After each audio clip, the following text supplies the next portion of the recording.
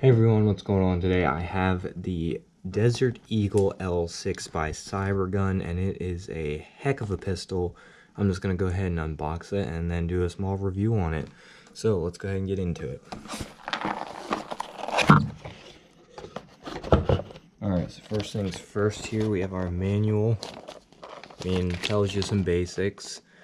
Nothing there.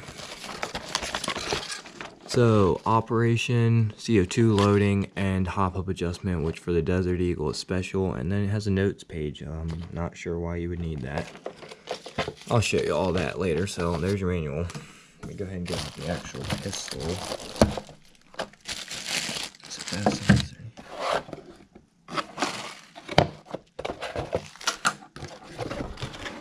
Okay.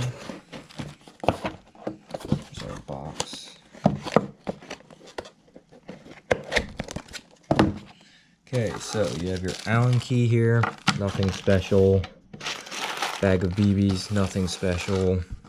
And then this is actually the Desert Eagle's magazine loader. It's actually very unique and helpful. I'll show you how to use that in a second. But let's look at the actual pistol.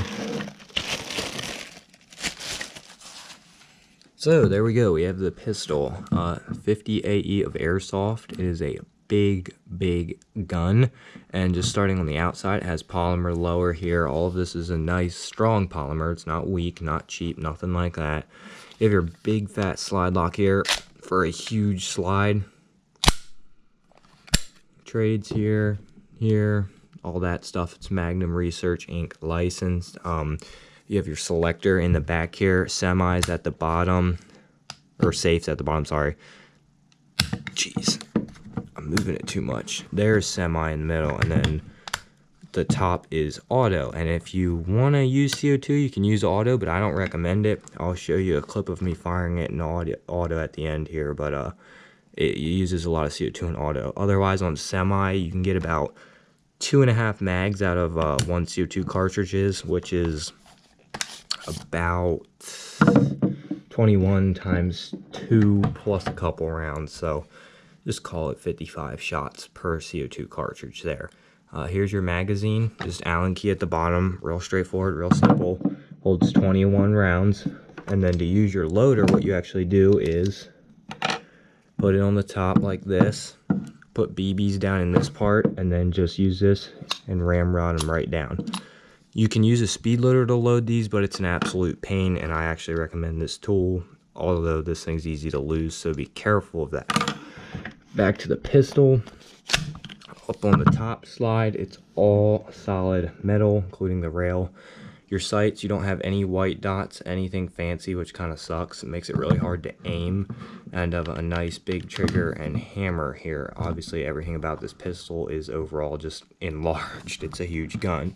Really comfortable feeling, very steady when I hold it, although it's heavy. But other than that, this thing is an absolute tank, considering you can pick these up for a pretty reasonable price. The model that they come to the US at does have your orange barrel, and it shoots at 389 FPS with a .20. And again, that's safe, semi, and full auto. So let me go ahead and show you how to take it apart and adjust the hop up. Just find this button right here and press it, but look at the other side and find this. Just flick it forward like that. Pull that right out of there. For your hop up, it's down in there. It's a big rotary reel. You can see it there. Might not be able to see it. No. There's a big rotary wheel in there. You need a small Allen key to get down in there and turn it. And then otherwise on your lower, obviously you can take that part off if you want. I'm not going to. You have 2 recoil spring guides in there, just like the real one. And put it back together, situate that piece in there and push it together. Then on that side, lock it in.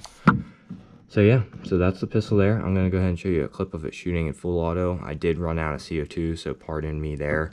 But everything about this pistol is very solid, very nice. Again, shoots 289 with a .20 BB.